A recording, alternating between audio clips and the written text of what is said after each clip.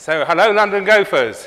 Great turnout here on such a beautiful evening. Shows commitment, or maybe shows people like the pizza here. So, my name's Amnon, spelled with lowercase a. Anybody know why? Because I'm not exported.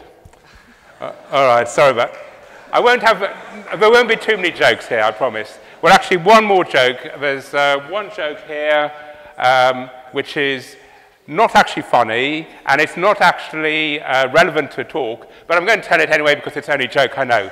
And the joke is, there was once a policeman saw a guy crawling around on the floor underneath a street lamp. And he asked him, "Mister, what are you doing?" And he said, "I'm looking for my keys." And he said, where do you lose your keys?" He said, "I've got no idea." "So why are you looking under the street lamp?" He said, "Because the light here is good." So that maybe that I can't hear people falling off their chairs laughing or off their beanbags laughing, but there's a bit of relevance because what is our lamp? And our lamp is the Go microbench framework. Anybody here use it? So there's quite a few people use it, and really it has two uses. One is if you are actually developing the Go compiler and you're trying to get better, increase the performance, have better and better instruction selection, GoBench is a great tool. And others, it's useful for writing blog posts and preparing talks in forms like this. But for actually optimizing your code, for actually making your code go faster, it's extremely misleading. So in this sort of talk, I'm going to try to burst a couple of myths. The myth that numbers do not lie. They do lie all the time. I'll show why. That nanoseconds matter. That faster means faster. No, that's not a Brexit joke. And that large programs are like small ones, but more so. So the idea that you can take benchmarks of a component part of your programs, of the hotspots of your programs, and if you speed them up, then your whole program will end up running faster. So firstly, do nanoseconds matter? And the answer is, Go is usually fast enough. So, I mean, I've come from the Python world. You're moving to Go, you get a speed up of an order of magnitude, sometimes 2 orders of magnitude. And the execution of a code, the execution of instructions normally isn't a problem when it comes to performance. So latencies of a real program is dominated by network delays, queuing, database access, lock contention, garbage collection, cache misses, and all these factors dwarf the actual execution of the instructions. So fast instructions don't necessarily mean that your program is going to execute faster. It often means that the CPU is going to spend more time in stall cycles, sitting around, waiting for data to arrive, rather than actually executing code. So I don't know, has anybody tried to optimize some code? They get the actual function to go faster, and but the overall program ends up executing at the same time. So there's a few hands, one here as well. And, I'm going to explore the reason a bit. So over many, many years ago, when dinosaurs roamed the Earth, memory and processors were fairly evenly matched. And over time, processors have got faster. Moore's law said processors will double in speed every year and a half, every 2 years. Memory has also got faster, but at a much slower pace. It's doubled in performance every decade.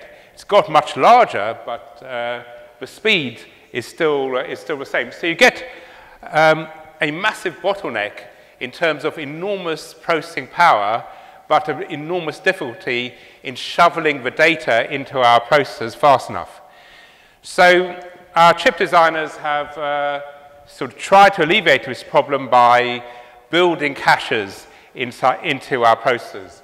So rather than accessing memory directly, they access via a cache, and the cache keeps a copy of the data you've just accessed. So next time you want the same bit of data, the data is already there. You don't have to go all the way out to memory. So that saves a lot of time if the data is already in the cache.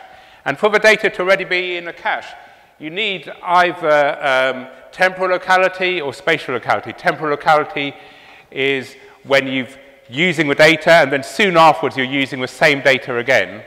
And spatial locality is you use some data and then soon after you use data which is next to it or nearby it.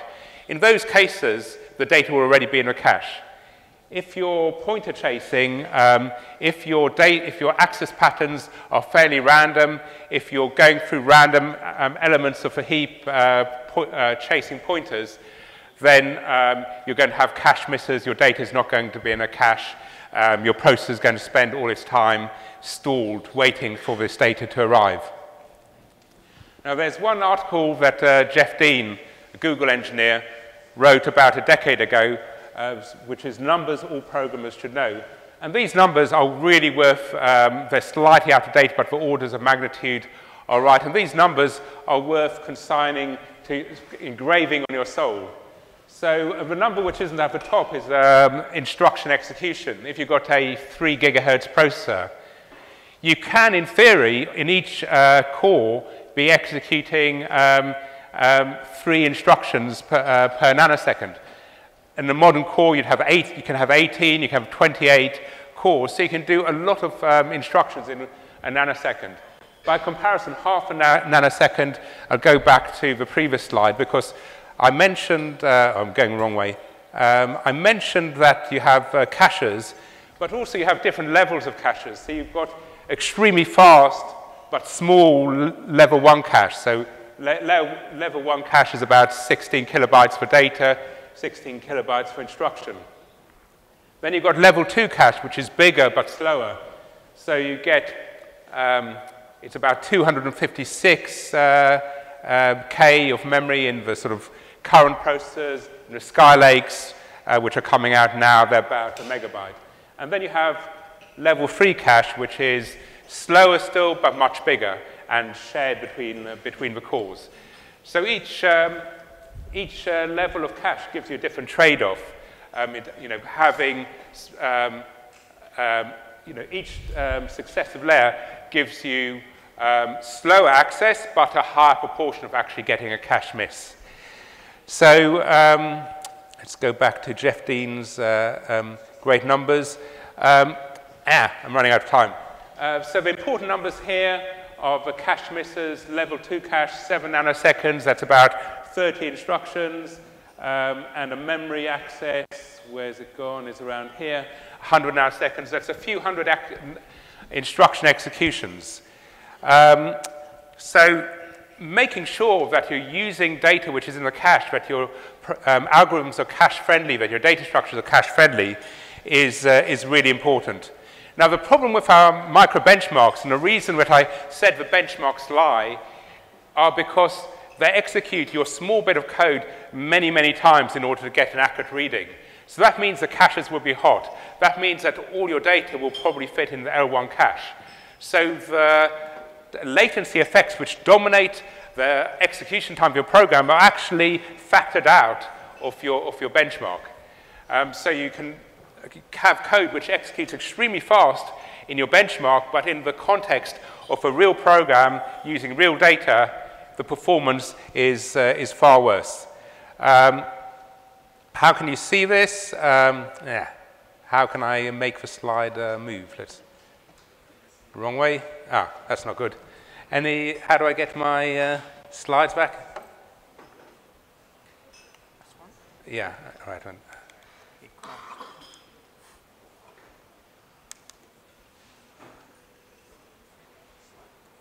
Normal service will be resumed as soon as possible. So I'll just talk over here in the meantime. So you can, the processors have nowadays performance counters which count, you increment every time you get a cache miss, every time you get a pipeline stall for one reason or another. And you can actually see these performance counters using various tools like Intel's vTune, like the Linux kernel's perf tool, and like OProfile. Yeah, if we just... we just refresh.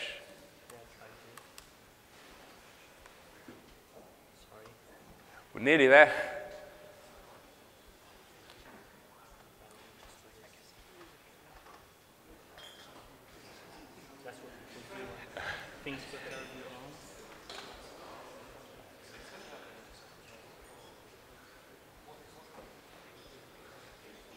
Yay!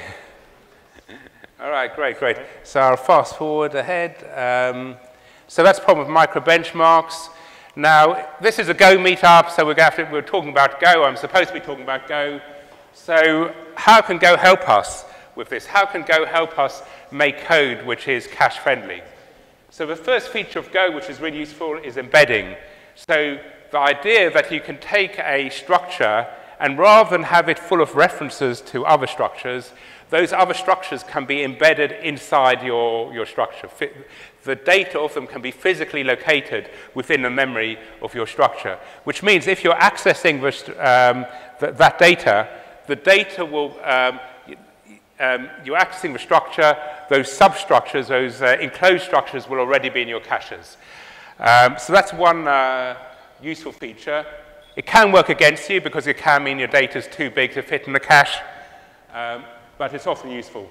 The second feature, which is really useful, is slices, which is one of Go's generic data structures, few generic data structures, but extremely useful because your data is stored in the order that it is traversed. And when you're traversing, when the cache detects that you're grabbing some data, then you're grabbing the next bit of data, then you're grabbing the next bit of data, and there's a constant increment in your addresses, then it will realize that's a pattern, it will start prefetching the data. And that prefetching means by the time you go to access that data, it will probably have been prefetched into the cache for you. So that can be a massive help. And then size data structures also mean smaller data, more likely to fit in the cache.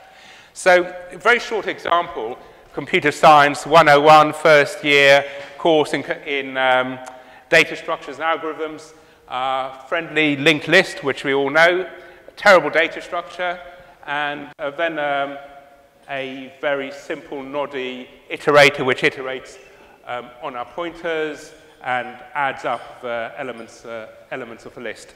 And then under here, I don't know if you can see it, but an obvious Go, typical Go equivalent where you have a slice of integers rather than a linked list, and you just range across your slice in order to add the elements. So the question is, which one will be faster? Who thinks the top one will be faster? No one. And who thinks the bottom one will be faster? Everyone. So everyone's right. And then the question is, how much faster will the bottom one be? Who thinks it will be twice as fast? And who thinks it will be 10 times as fast? And who thinks it's going to be 40 times as fast? So, I mean, the answer is you're all right, actually, and it depends, on the size of the data. But the reason linked list is evil is you're following pointers around, and these pointers are going around in random elements, random locations of memory. So it defeats, it's the worst possible thing in terms of a cache being able to help you. Basically, every access is potentially a cache miss. So I said benchmarks don't lie, but that applies to all benchmarks apart from my own benchmark. Because I write a benchmark, it tells the truth. So we can see the top ones here are the vector version, and the bottom ones are a linked list version. Now, if I put it in a table, you can see the sliced one has quite a nice behavior. It goes from 100 elements, it's 80 nanoseconds, 800, 8,000, 80,000. You multiply the number of elements by 10, the time it takes to sum them all up goes up by 10. You've got very nice linear behavior. Now you look at the linked list, it's actually similar behavior, similar time, when you've got a short list. When you've got a short list, it's all in level 1 cache, 12 nanoseconds, 15 nanoseconds, 3 nanoseconds difference. It's irrelevant, it doesn't matter. You get a bigger data set, then it starts, instead of going up by a factor of 10, it goes up by a factor of 15, a factor of 30. Now this goes up by a factor of 10. This actually is basically okay until here.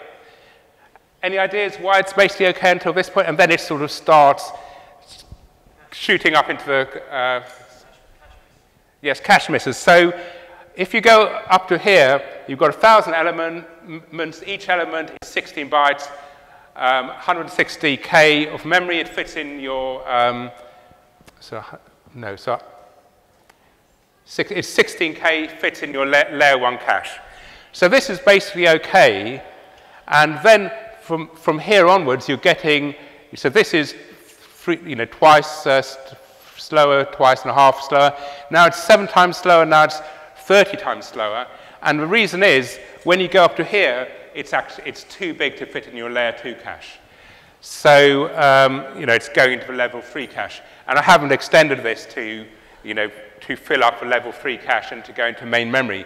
But you can see actually pathologically bad behavior for the linked list type implementation when, when the data is big. And we care when the data is big. When the data is small, things are going to execute blindingly fast anyway. So I think I've more or less run out of time. Some useful resources, Dave Cheney's blog, Wikichip's great explanations of microarchitectures. Erlich Drepper wrote a great blog post, what every programmer should know about memory, which I think only 1% of programmers probably know. A quarter of the stuff which is in the blog. Detailed stuff, worth studying. So conclusion, when it comes to optimizing, the first law of optimization is don't do it yet, which is a very good law. Write code which is simple, write code which is clear. That's the most important thing. The second thing is optimize your data layout rather than your code. Think about locality of reference. Think about how the data is going to be accessed. Thirdly, the allocations do matter. And the data structures I was talking about, the slice and the question, the embedding, helps reduce the number of allocations and reduce the pressure on your garbage collector. Use embedding, slices are your friend, and don't spend all your time looking under the lamp. Thank you very much.